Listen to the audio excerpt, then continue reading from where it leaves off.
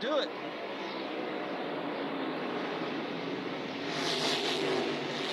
And Bubba Wallace isn't doing anything wrong. He's trying to keep his car in the lead lap to not have to take the wave around or the lucky dog. Can he hold him down there for 9 more laps? Or is he going to be the caution? Chris Buescher just looking for an opening anywhere, right? Another little love tap.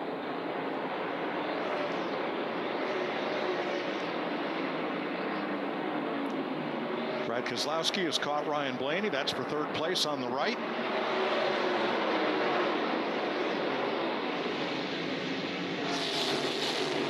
Now you see Logano. He just laid on the bumper all the way through the first part of that corner. He is super aggravated with Bubba Wallace. Now he's just going to start pushing on the back bumper because he knows if he just sits on the inside of him and keeps burning the tires off of his car, it's not doing him any good. Well, Coleman Presley, his spotters notifying him how to keep Buescher at bay. That's going to dictate his urgency. That 17 gets bigger in the mirror and he says go, he's going to go. That's going to do just that. He's going to go right through the back bumper of that 23. Well, and he knows right now there's only 5 laps left. So. I think Buescher knows that too. He's kind of aborted off. Buescher's having the same trouble with McDowell, by the way. And right now McDowell is Joey Logano's best friend. So he's not too worried about that 2nd place car because Buescher can't quite catch him. Tops ahead.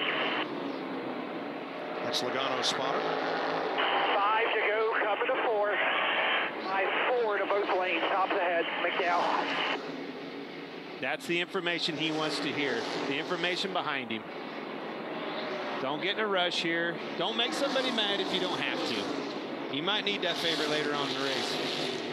And he might learn something here. You know, push him in the right spot, get him up the racetrack. Where's that sweet spot in order to move him out of the way, and how hard do I have to push him?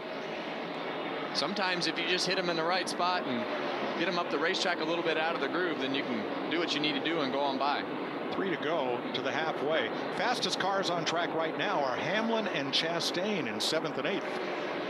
And Keselowski got past Blaney for 3rd. Right on the bottom. That's what I like about the cars that can run the bottom on the long run. I think they aren't going to do what Joey Logano was doing because their car's better on the bottom of the racetrack. Yeah, it's just hard to complete the pass, right? You can dive down there, really gain on them, getting into the corner much past the apex. You can't put the throttle down, use the real estate up off the corner, start to cycle back over again. That cycle of frustration. Final lap to the halfway caution. And Bubba Wallace, boy, he's done it. He's stayed on the lead lap. Fought hard. What a drive. And Kevin, those tires lasted. Now what do we do? Yeah. All right. Logano comes across and the caution waves. Logano